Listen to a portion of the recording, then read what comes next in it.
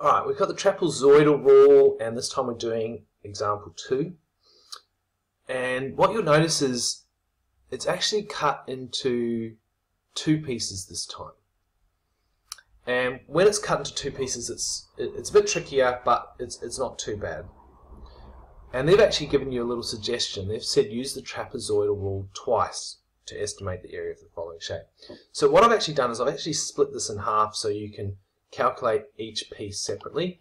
So here's the top piece, and here is the bottom piece. I'll just cover my formulas because we can just recopy that down later. Okay, so if we look at each shape, this is our height. So our height is 8, and it's the same for both of them, which usually when you cut it into 2 pieces, that's pretty much always the case. And then you've got your distance to your first and your distance to your last. Now, as I said, it doesn't matter which one's which, so we'll go 21 as the distance to the first.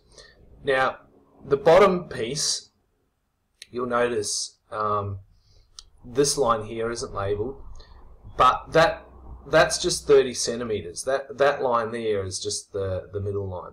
Okay, so we put that there and say distance to the first. All right. So because we're finding the area of 2 different ones, let's go area shape 1 and area shape 2. All right.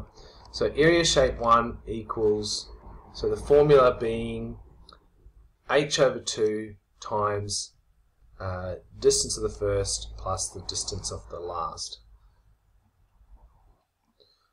Alright, so for the first shape, my height is 8, and the 2 numbers I'm adding are 30 and 25. Alright, so I'm going to work that all out just on the calculator here. So 30 plus 25 is 55 times 8/2. 220 centimeters squared. 220 centimeters squared. That's my first shape. And then if I look at my second shape, it's 8/2 again. It's height over 2, and my 2 sides that I'm adding are 21 and 30. All right. So when I work this one out, got my phone ringing. All right, I'm back. Sorry about that. Okay, we're almost done. So we've got to work this out. 204. Okay, 204 centimeters squared. All right, now to find the total area of the shape, we just add those together. 220 plus 204, which comes to 424 centimeters squared.